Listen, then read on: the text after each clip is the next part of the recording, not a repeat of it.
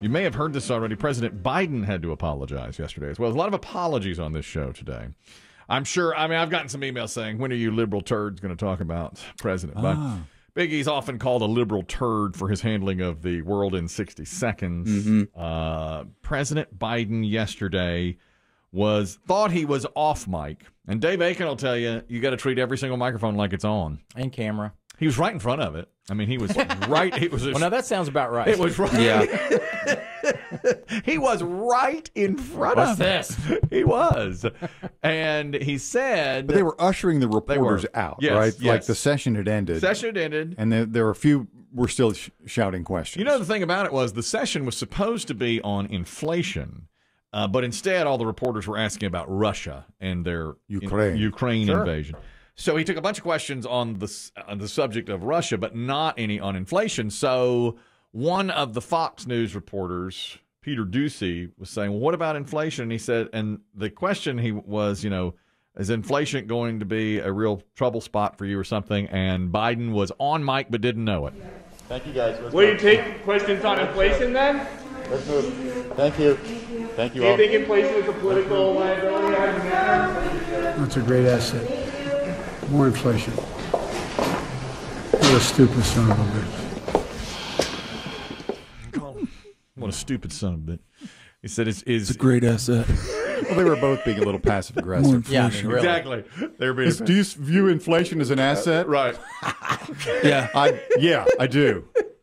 It was about the midterm elections. Yeah. Yeah, they deserved each other on that one. Is inflation an asset? No. Is that what you want? More inflation? He's a stupid son of a bitch. Stupid son of a Great bitch. questions. Doocy, he's a stupid son of a bitch. Doocy from over at Fox News. Basically, he's just needling him on inflation.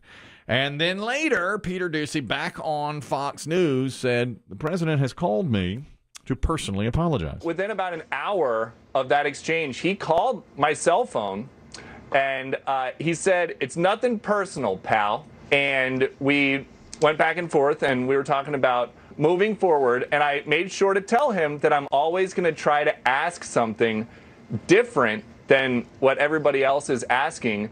And he said, you've got to. And that's a quote from the president, so I'll keep doing it. It's nothing personal. I just called you a stupid son of a bitch. Not personal to me. No, It not, might be not personal to you. Personal at all, you stupid son. He didn't even say that was a stupid-ass question. He said, you stupid son of a bitch. That was a real old man move. Listen, you son of a bitch. We can hear you. Well, that's the problem, is the mic. Well, yeah, Every the- president does it. The microphone is the issue. And it was right in front of him. That's why we treat these microphones as if they're always on. Hot. They're hot, and the acoustics and all. We don't. We don't. We You know, do we not make don't that mistake. remember as much, I think, as we should, is the camera presence. Oh, no That I doubt. No, I forget about that. No doubt. That is so easy to forget because they're very unobtrusive. Don't even think about it. Exactly right. I made a mistake. Well, Like when you hitch up your britches, God knows. boy, look at that. Every time. Look at that. I see him, Fred Mertz. I'm like the Dating game. That's a Dave Aiken dating game. right there. It's a movie. It is a movie It's out right now. It's out right now. It's actually Stupid son of a bitch. Fred Mertz. Old ass reference. Your microphone is on. Biggie, your microphone is on. Sorry, pal.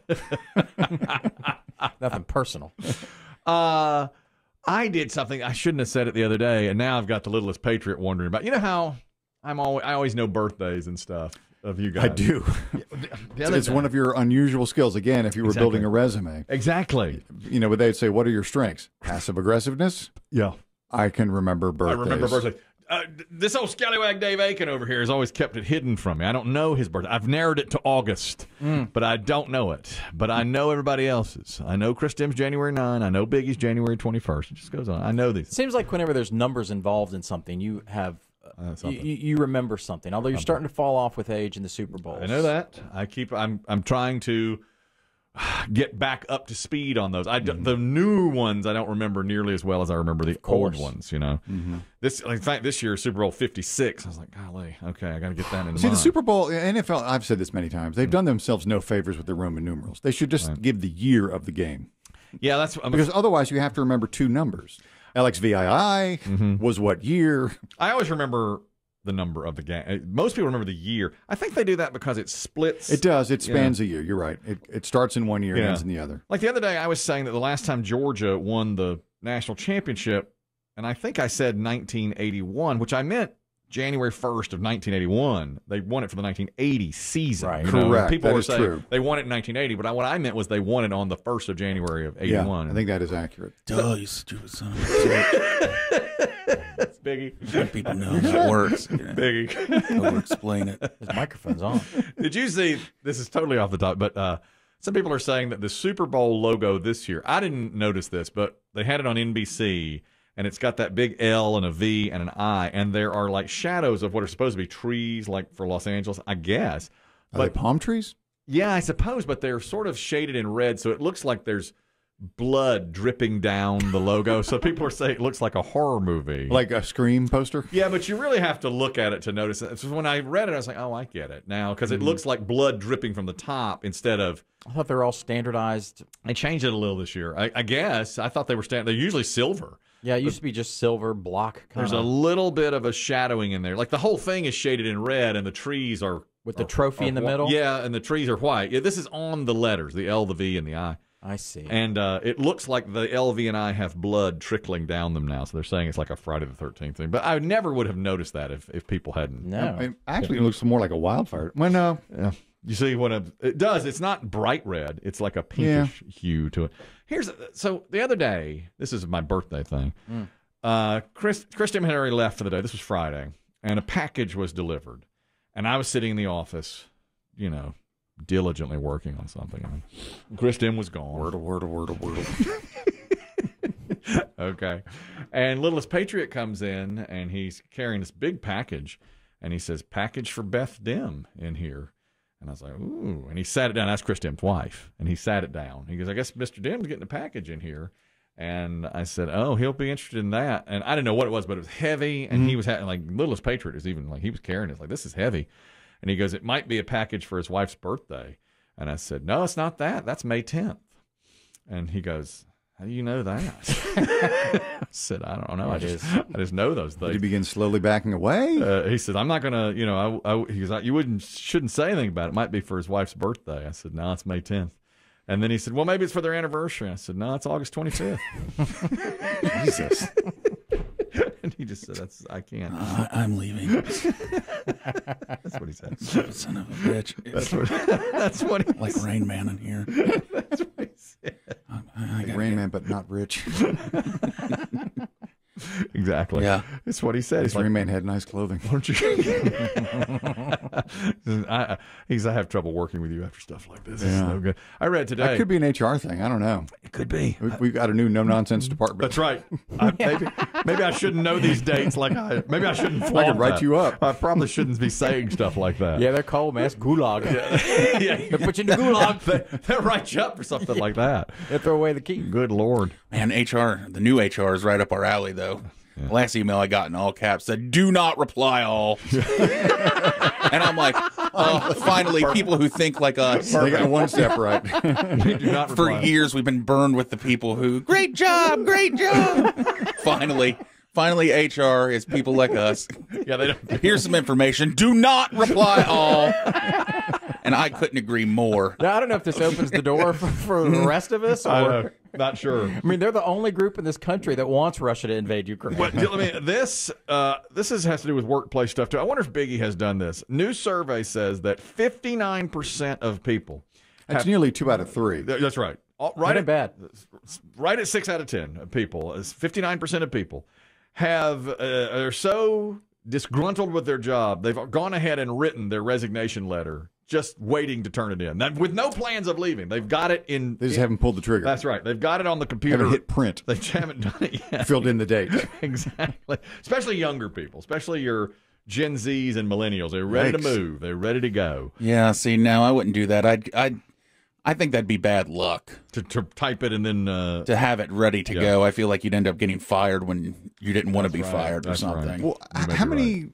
I mean, of the people that you interact with on a daily basis, at a store, gas station, what have you, they're not going to turn in a resignation letter. They just don't show. No, right? they just quit. Oh, well, that's probably true. Yeah. I mean, how many people resign with a letter? anymore. Well, you send. What do you do? Send an email now, or how do you do I it? think or just walk in, or and you say, just call and say, "This is come. my 2-week notice." Maybe so. Maybe you don't have to write it up anymore. But this is almost 60% of people have it. That's ready to staggeringly go. That high. seemed way high to me. I mean, write it. Part of ready to that go. therapy, you think, for them when they say, well, "Let me write this out." Maybe. I'm sure. It's not just having it prepared and ready to go. It's about. See how that's therapeutic, though. Your resignation from your job. Some people might say, "They better watch it, or I'm going to pull out that letter." Yeah, well, they're in a job they don't like, clearly, and that's. Well, you know, I've been told many times, if you're mad at somebody, type an email out to them, then don't send it. Yeah. Yeah. What if you accidentally send? Now I do that daily. Yeah. Yeah. With one person. Do it in Word. What did Biggie say there? It kind of trailed off. You said one person. One person in particular, email daily, type it out, and then I just delete it. Mumble to myself, "Stupid son of a bitch. Doesn't appreciate anything." I don't think that's healthy. I don't think that's healthy. I don't think that's right. It's different for everybody. They're saying that, you know what some people are doing now, some to keep employees, pay them daily. You pay you have daily pay, especially at like fast food places and stuff like that. If you can work it, because people want their money as soon as they walk out the door. So it's an everyday paycheck, which I think you get a little bit less money. Isn't it like that with servers? Don't they tip out every night and get cash? I guess they do with the tips, don't they? I thought they did, but I don't know. Places work so different with cards now. So, but I always thought at the end of the night, end of their shift, they'd count it out and say, "Here's your $60." Used to. Cards may be different. Used to do that. You're right. That was one of the big things with delivery driving. For you got your tips every day. Yeah. And that still is a selling point. You know, every day you walk away with tips and mileage. It said some employers are starting to, if you can figure a way, I believe there are apps to do it, to pay their employees, even like tip work. You actually get your money as you walk out the door every night. And I guess somehow they work the taxes. I don't know how they do that, but Must be something to it. Yeah. I see these banks on TV that will pay you 2 or 3 days. 2 days ahead of your paycheck. Really? I've seen the commercials. I don't know how it works, but they say strange. you have access to your next paycheck 2 or 3 days before it's in your account. Boy, I don't know how that works or how it. I don't either. How they know? Yeah, how would they know how much the paycheck? I'm sure it's just sort of it's got to be some sort of standardized, like a balloon loan, right? Yeah, and then they probably you're good for it up to X number of dollars, right? Yeah, unless your money doesn't come in, then you get 120% interest or something. Yeah, I don't know. Maybe they'd have to figure a way to make money on it somehow. That's really weird, isn't it? Because sometimes, well, I guess if you have a standard paycheck every 2 weeks, the exact same amount, they'll know how much they could put in there. Yeah. That's a little bit strange. I guess 2 or 3 days makes a difference. Yeah. Lisa, you're talking about the resignation letters. The stat is that 59% of people have them ready to go, just haven't printed them out yet, with no plans to quit as of yet. Lisa, go ahead. Yeah, I mean, I do. It is like kind of a bad omen to have one ready because I feel like that is bad luck. But a lot of companies nowadays do exit interviews when you do quit. So it's also not a bad idea to have something prepared somewhere just so you're prepared for that interview. Uh-huh. So you know what you're going to say about them. Have you sat through an exit interview, Lisa? No. But I know people who have at the company I work for. So okay. I wonder how long an exit interview is. I've never had one. What do you think? 15, 20 minutes? Just here are the things I think you could do better. Something like that. Yeah, that'd be my guess. And would you be really stone cold honest on the way out? I don't think so, because I think you're burning bridges. I agree. I think in most people don't want to leave a bad taste in anybody's mouth. Thank you, Lisa. Especially if you got a severance that's on the line. Well, you never know. You might be back. I mean, people have left here and come back. You never know what's going to happen. Oh, yeah. I myself took You yourself are one. I took a foray. You're a statistic. I went out into the world of television and said, this is not for me. I chewed you up and spat you right back out to the radio. Did radio call you back, or did you go back on your knees? I'd say somewhere in between. They had a shift to cover and you were free? I just let it be known I'm free and I got a car payment. I've prayed for this moment. Let's do it. I made a terrible mistake. I've made an awful mistake here. It's not good. I am not TV worthy. I cannot be on TV. Manfred 5000, you're talking about employee pay. Some people paying now every day. Go ahead. Hey, good morning, guys. Let me get my suck up out of the way. You guys are the best morning show ever. No, stop it. Thank you, Manfred 5000. Thank you. And as you know, I'm in Tennessee. We work at a factory. I don't want to say the name of it, but people are so disgruntled that they don't work the whole shift and they leave half days. But now the factory needing the help, they're saying the catch is if you stay all day, Monday through Friday, they'll give you an extra $4 per hour on your check. Oh my God! Just 40 hours, just for staying, they give you the extra $4 an hour. And has that made people stay? I bet it has. Yeah, well, so far it's only rolled out yesterday, and we only had half the staff. They don't want to work 10-hour shifts. Wow, that's unbelievable. Thank you, Manfred 5. Good luck, brother. Do you like working there? Do you like your job? Oh, yeah, I love it. I wish I could say the name, but I guess it's just based on the position. Oh, I see. Okay, yeah. Some people don't like it. Thanks, Manfred 5000. Really appreciate your phone call and your comments. That's awfully nice. I'm wondering if some of these part-time positions in some places, like fast food, I think that first comes to mind, is people go in and work as much as they need to work, and then they leave. They just quit. Or they work the day, and they're like, I don't need to work 2 more hours today. I've got the money I need in my bank. I'll be back tomorrow and work 3 or 4 hours. I could tell you, I was helping, hire for a while. Pizza joint, right? At the pizza place, and I was told different things. And yes, some people come in for a day and go, nah, I ain't doing this, and quit. You get the best I ever got was somebody who told me they don't get out of bed for less than 15 an hour now. Right. It's become that. Yeah, it's become that way. Listen, but even in the 80s, when I was working barbecue, I can't tell you how many people I would train on a Monday and Tuesday. Be gone. Gone. And they were supposed to like take over for me on Wednesday and work Wednesday, Thursday, and I'd get the call as soon as I got home from school, and they'd be like, he didn't show. I mean, they never. It's a short-term What did pain you tell for the that company. guy? What'd you teach him? What did you say to him about hush puppies? What did you say to him about Brenda? What did you do? I always, and then a lot of times, I was supposed to be there at 4:00. Okay, and I'd get home from school at like 3:30, and usually I'd wolf down whatever dinner Mama had made for me. She'd leave me ribs or chicken. Or Early dinner, 3:30. First dinner, and I'd have another one about 7:30, right, from the barbecue place. But I would get home, and I would train them on Monday and Tuesday, which were the slow days, and then they were going to work like Wednesday, and then I'd do Thursday, Friday, and they'd come back. They start to work. So on Tuesday, I would get home, and about 4:10, the phone would start ringing, the landline. And I'd be like, I said, darn, they're calling me into work. And I'd get so mad, and I'd want to not answer the phone. But my father would always be like, Kelvin's not coming in. Right. Yeah.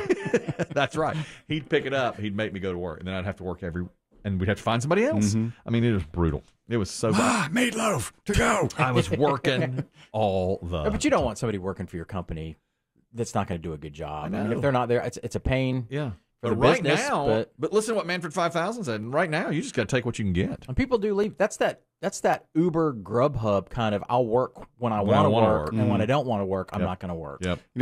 You talk about economic news. My wife works for a large company that has white collar and blue collar employees. They make manufacturing, and she's in the office.